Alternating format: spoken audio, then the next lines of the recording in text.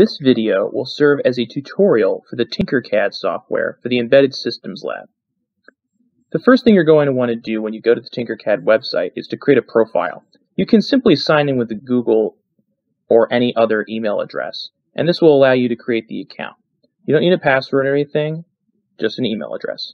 Once you sign in, you're going to want to go over to this tab and click Circuits, and then Create New Circuit.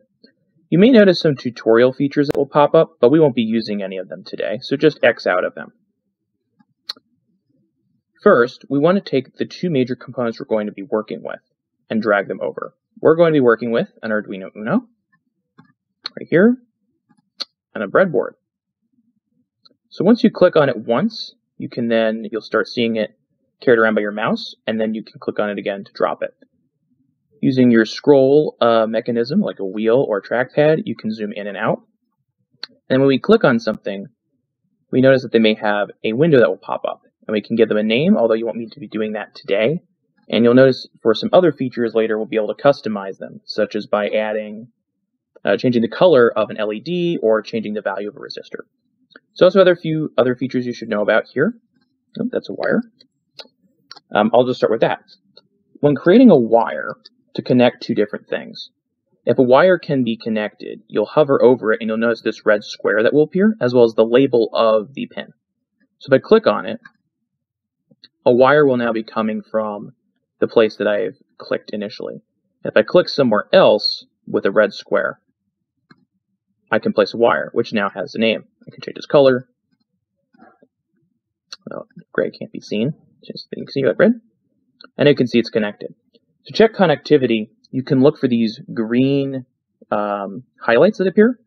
Anything that's green is connected to the pin you're hovering over. So I can see this entire column here is connected, and this entire row here is connected. So from this wire, if I follow it, it comes from pin 10, and this entire row is now connected to that pin through this wire. If I wanted to connect it to these two are not connected, so if I wanted to connect these two rows together, I'd put another wire. Now you can see that there's a path for current to flow. If I don't like the orientation of one of these objects, I can rotate it using this menu up here. This is the rotate bar, and if I simply click it, I can rotate my device clockwise. This works for anything, so I can do that with the Arduino as well. And the wires will stay connected, since it's not like real life. The wires can just stretch as they need to. That's pretty cool. Now, let's look at this menu, because most of the devices you'll be using come from here. The resistor is at the top, and this is probably the thing you'll be using most commonly, as does the LED. We'll take a resistor out, just place one here. I can change the resistance value, as you can notice. Here, I can put a simple value in here, and I can change the measurement from this menu. Pico-ohms, nano-ohms, micro-ohms, milliohms, ohms, kilo-ohms, mega-ohms, and giga-ohms. Depending on what you're working with, you may be told what resistance value to use.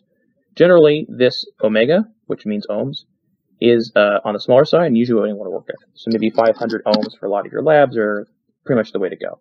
And you'll know that they successfully changed the value of the resistor, the color changes, and if you bring up the box, you see the new value here. Much like before, we can rotate it just the same way. And now to connect, we have two options. We can place it, and you can see that this just kind of automatically snaps into place, like so. Or I could ignore the breadboard, and I could just use the terminals here, and I could just connect it with a wire. So it'd be up to you whether you wanted to use the wires or the breadboard itself. So in that sense, you don't technically need to use the breadboard if it's exceptionally confusing, although we find it's helpful to get a sense of how everything connects, but you could just connect everything purely with wires here in TinkerCad.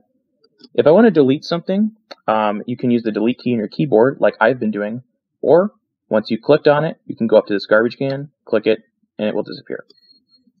To be thorough, I'll also show the LED, which we'll be using today. And you'll notice instead of a resistance value, we will have a color that will pop up. So you can change green, yellow, you get the idea. Also with the LED, we know that the direction of the current matters and the way you connect it matters. When you hover over a leg, it'll label it a cathode or anode. We don't mention this in the lab, but the anode is the positive end, and the cathode is the negative end. That's another way for you to keep track of whether the LED is connected in the right direction or not. These are all the devices that you'll be using in this particular lab, but as you can see, there's a good menu of other things that you may want to investigate when you've finished. There are plenty of tutorials online that explain how these work in detail, but we just want to give you a taste of what you'll be working with this lab here today.